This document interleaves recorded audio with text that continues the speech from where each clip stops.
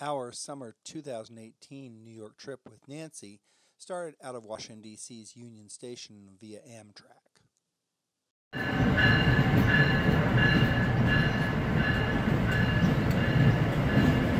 Both of us have such a strong relationship with Manhattan. From our previous history, we enjoy the skyline and the vibrance of the city. This time we chose to stay a couple of days at Hotel Pennsylvania, right across from Penn Station because of its location. While it is an old hotel built in 1919, a little shabby, but the rooms were large and clean.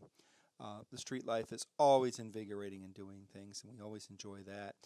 This time we did not involve the Fire Department of New York or the Police Department, which we've done in the past. We got to see a Broadway show, Boys in the Band, which is a fun experience. Harry Potter is on our list of things that we want to see the next time we go up.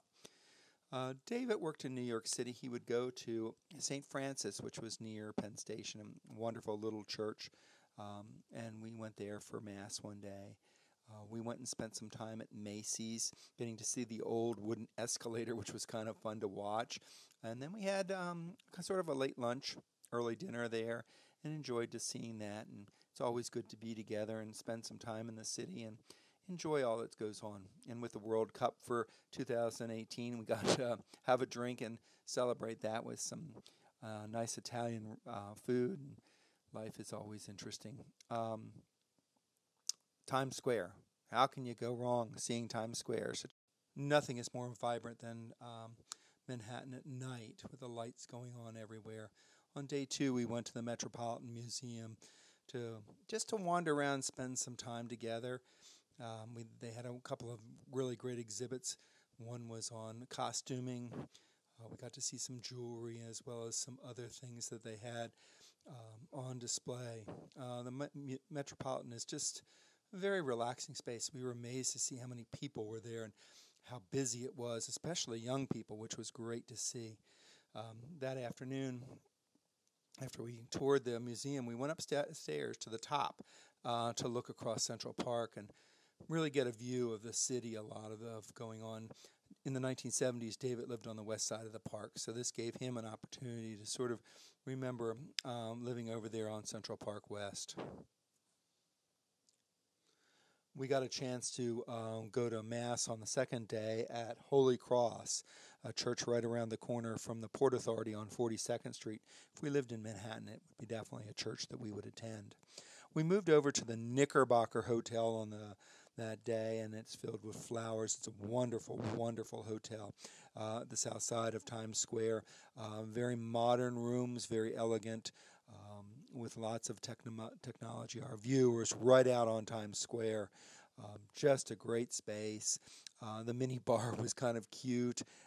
Had a very large bathroom, and especially a big walk-in shower. Quite different than what our other accommodations had been, and we really enjoyed spending some time there. Again, flowers everywhere, and then we got to get to visit with Nancy. To Eric, thank you so much for starting our trip so well and to getting us on Cunard. Nancy, David, and Bill, all cheers to you. Cheers. With Nancy's arrival, we went to the Algonquin Hotel, where Hamlet the cat is, and then we went on to the Lambs Club for a wonderful seafood dinner.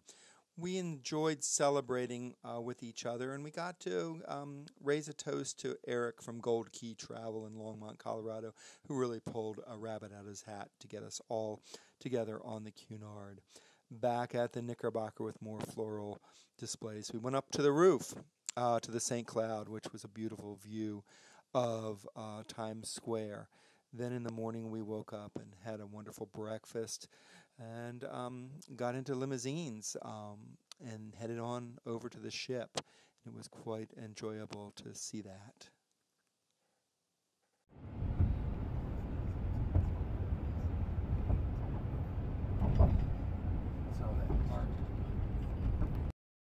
The magnificence of the Cunard Queen Mary II really couldn't be experienced until you got up close to it.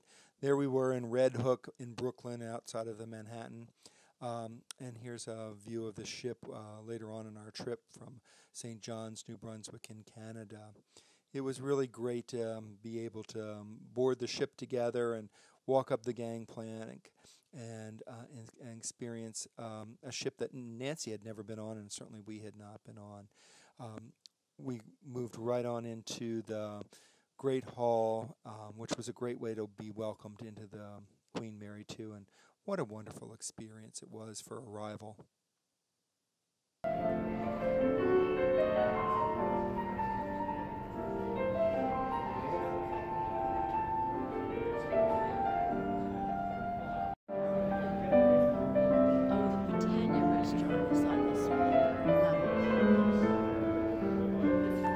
Due to our VIP status that Eric from Gold Key Travel had arranged for us at the Princess level, we were able to get on the ship early and get settled in. Nancy's stateroom had a beautiful view of the New York harbor and boats going by, as well as the Statue of Liberty. The captain sent both of our staterooms complimentary champagne, and Eric had provided some hors d'oeuvres, which was a delight. Our staterooms were large with balconies, plenty of space for us to spread that out and enjoy ourselves. Large bathroom and a very, very large spaces, storage space in the closet, which of course I quickly made a mess of. Arrangements are being made to transfer her to medical attention ashore, and the United States Coast Guard are sending a helicopter to conduct a medical evacuation. This means the ship will be manoeuvred and the helicopter brought in over our helicopter deck, which is on deck 13. On our first day at sea, a fellow passenger had to be airlifted off by the U.S. Coast Guard due to a medical emergency. We thought how sad that must have been. We continued to experience the ship and explore, and we got to go into the Britannia restaurant, which is the large restaurant for the passengers. While we did not eat here, we did enjoy tea one afternoon here. This is where a majority of the passengers would have their meals. We ate in the Princess Grill. We could have been in the Queen's Grill as well, but we chose the Princess Grill, which was a smaller restaurant elsewhere on the ship. We had table mates, two table mates, Nancy and Julie from Southern California, and they fell madly in love with David, as you can well imagine. After dinner, we would take a stroll on the decks and get an enjoyable view of the city when we were in town. This is Boston, when we stopped into Boston for the 4th of July. People were always using the decks, whether it be to run or to be relaxing a little bit. If you didn't want to be outside, there was plenty of space inside to stroll around. Large central hallways, plenty of elevator space and all. Two large theaters, the Illuminations, which is the only at-sea planetarium. We got to go in there several times and enjoy it. And then there was another theater as well. A little spontaneity keeps conversation. You need to find a way to say precisely what you mean. Come to the little yummy eye, come to the little yummy eye, come to the little yummy eye. Supercalifragilistic. The ship had lots of interesting displays and exhibits all around, and talked about the history of the Cunard line and of the Queen Mary, and we always enjoyed getting to see that and to learning a little bit more about the ship and its history. What's up on 7? Oh, our dining room. We could go have a glass of wine. The Queen Mary II has a number of spaces throughout the ship for shops, restaurants, a very small casino, and bars, like the Champagne Bar. While we did not indulge in a glass of the bubbly, we did step in and indulge in the elegance of the space. What we were on board for was to enjoy being on the water and looking at the other ships as we cruised by. If we'd brought pets with us, there are kennels on the top deck. They have their own space there and an area to be walked, a private area, which is very, very nice for animal lovers. At my end of the ship, isn't it? Our time on the ship was mostly spent exploring it and getting to see the different aspects of it and the different decks. Our first port of call was St. John's, New Brunswick, Canada. And while it wasn't a very exciting spot, we did step off for a little bit, but we did get to see them move this large ship around and reposition it while we were in port, which was kind of fun to see. We got to spend some time looking at the pool, though we never went in.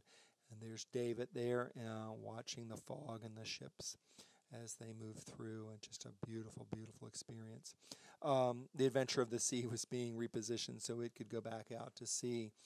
We spent a lot of time looking at other ships while we were either on the water or in port. There's the hot tub and some of the private area for the Queen's Grill and the Princess Grill guests. So the swimming pools were very elegant, and of course there was onboard golf putting cages and shuffleboard, which was kind of fun to watch, though we did not participate in that.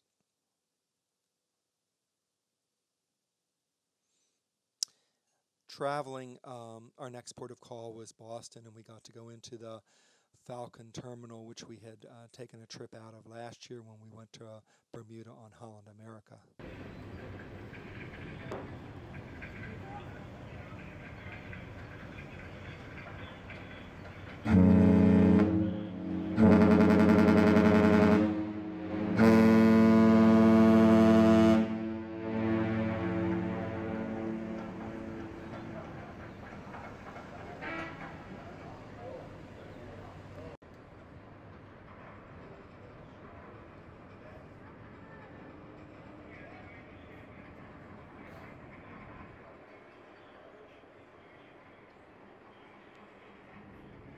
See them moving the ships around like toys in a bathtub is always interesting. And our port of call there in Boston, we got to go and enjoy Boston for the 4th of July, where we had lunch with some dear friends and got to enjoy the waterfront and see all that's going on.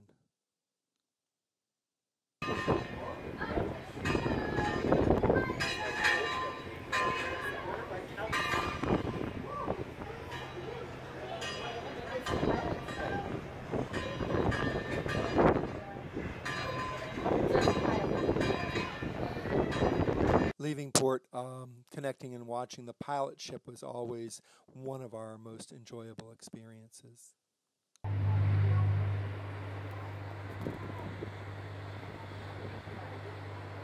While we were in port on the 4th of July, we went to the Canyon Ranch Spa on board and had pedicures. A very enjoyable experience. And Canyon Ranch is the spa to go to on the ship. One of the hidden gems on the Queen Mary 2 is the library and adjoining bookstore. We found the bookstore to be filled with a lot of interesting merchandise, much more so than the shops. And like any library, there are computer terminals, and on the board ship for a small fee you can connect to the internet.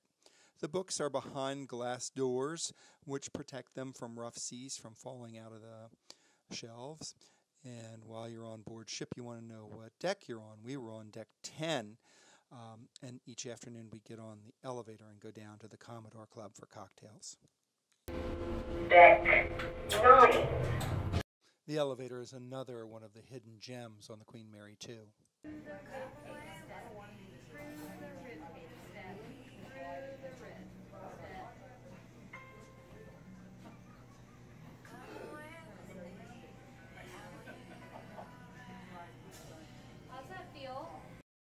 Per advice from our friend Shane, we took cocktails nightly at the Commodore's Club at 5 p.m.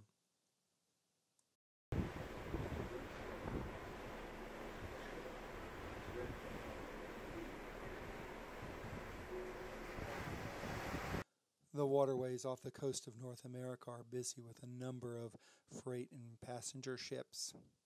At the crack of dawn on Friday, we traveled under the Verrazano Narrows Bridge, signaling that the end of our 5-day journey on the Queen Mary had come to an end. We had started in Manhattan, going up to St. John's, New Brunswick in Canada, spent 4th of July in Boston, Massachusetts, and then back to Manhattan again, to the site of Lady Liberty there. What a wonderful welcoming that was. And what a great trip that we had, from our time in the city to our time on the ship. And it was an experience that David and I will always remember. What a wonderful experience the Queen Mary had been. It was an elegant ship and a very comfortable ship to travel on, and David and I are very happy to be able to have that memory to do that, and especially to be able to do it with our good friend Nancy, who is a delight to travel with, and we've enjoyed spending time with her on these little sojourns during the summer. So with that, we picked up our Amtrak tickets and got on the Excella and headed back to Washington, D.C., going through Philadelphia, where a number of memories have been made for Nancy and myself and for David.